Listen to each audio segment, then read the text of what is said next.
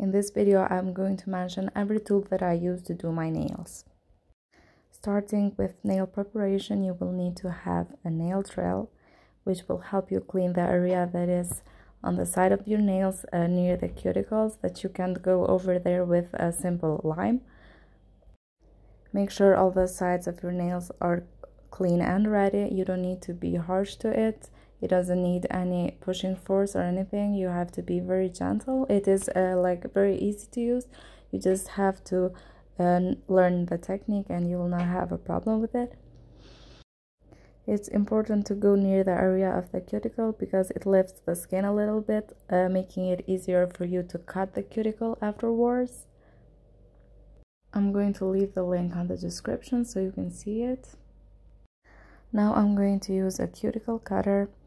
This is a very important step because it is very important that you cut the cuticles around your nails, because it will be easier to apply all the products that you are going to apply after nail preparation. It is also better to cut them because this can make your nails last longer, because the moment your products will touch the skin, it may cause them to fall out faster.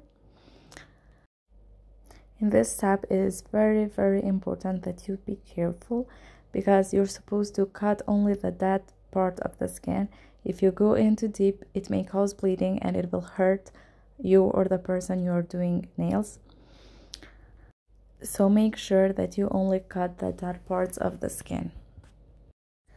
I will continue cutting the skin until it's all done and ready, so I can move on to the next step.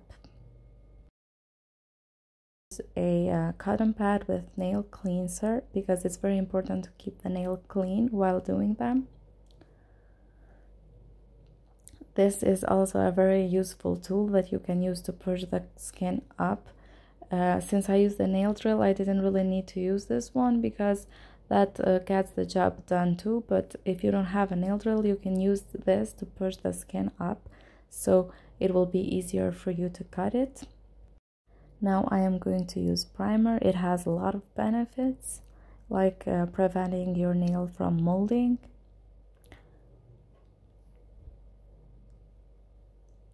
Apply it as you would while you would polish your nails. Now we are going to apply base coat. It is important that you make a thin layer of base coat because it doesn't need to be very thick. It's just the base of the nail. While you are applying base coat, make sure it doesn't touch any part of your skin. It only has to be in the area of the nail. If it touches your skin, make sure that you clean it before curing it. Now I am going to cure base coat for like 60 seconds. It doesn't need more. You can also do it for 30 seconds. After curing base coat, I'm going to apply builder gel. I chose this shade because I'm going for a natural look. I like to make small circles while I apply the builder gel because I feel like it's easier to make an even surface. Go to the sides of the nails so the product will spread on the whole area of the nail. It doesn't have to be perfect because afterwards I will take a thinner brush and I'll make sure the ends are all covered with builder gel, but it didn't touch my skin.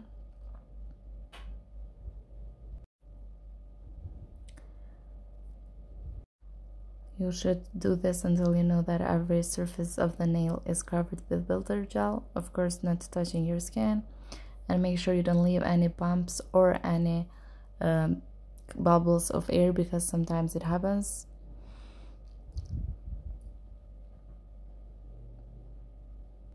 Now that I feel like my nail is all done, I'm going to cure it for 60 seconds and then come back. This is my nail after 60 seconds of curing. Now I'm going to use the nail drill bit to make sure that I have a flat surface. If I made any bumps or anything, it will correct it. I'm going to speed up this process a little bit because it's basically the same as the filing part in the beginning. It's just you have to make sure that you have a flat surface of the builder gel and that you can continue with the procedure of doing your nails.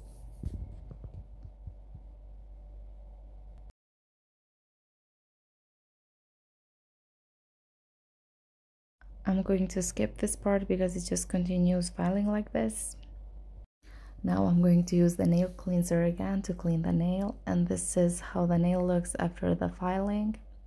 It is very good, looks very natural, and it's very even. Now I'm using a lime block lime, I don't know what they call it.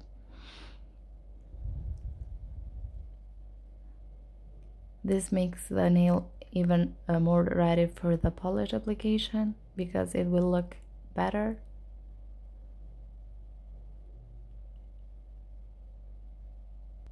Now I mentioned earlier that I'm going for a very natural look, so I'm just going to use this light shade of pink, I guess. I like this color very, very much because it's very cute and it looks very, very natural. It almost feels like I've just painted my own nails. I haven't put all these products on it. After this gel polish application, I'm going to cure it for 30 seconds and it will look something like this because it's matte. And now I'm going to add top coat. I'm going to apply it exactly like the other layers of gel polish and everything else. After applying it, I'm going to cure it for 60 seconds.